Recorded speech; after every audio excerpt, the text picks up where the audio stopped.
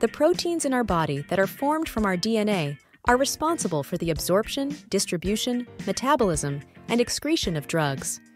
As we all have our own set of genes, we are all genetically different, and therefore, our bodies also differ in how we react to medicines. Dopamine is a neurotransmitter that is produced, for example, in response to stress. It leaves us in an alert state. When the stress stimulus disappears, dopamine is broken down by a protein that is encoded by the Comt gene. The breakdown of dopamine is important so that we are not always in a state of alert.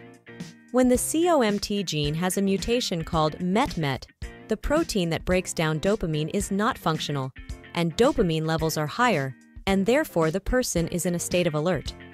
As a consequence, people with the MET variation in normal situations, that is, in the absence of stress, generally perform better in functions dependent on the prefrontal cortex.